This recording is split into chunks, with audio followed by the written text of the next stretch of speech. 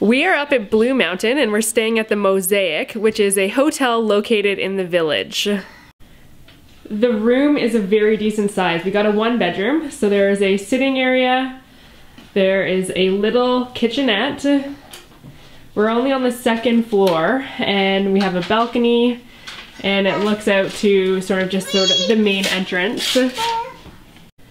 The bed is a king-size bed, and that sofa that you saw before is a pull-out. So it's perfect for a family of 4.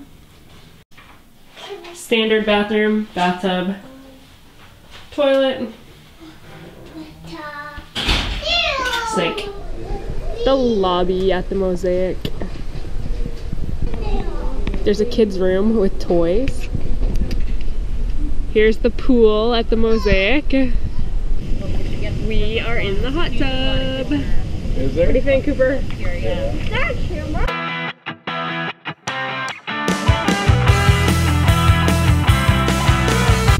The Mosaic was a great location in the village. I would definitely stay there again.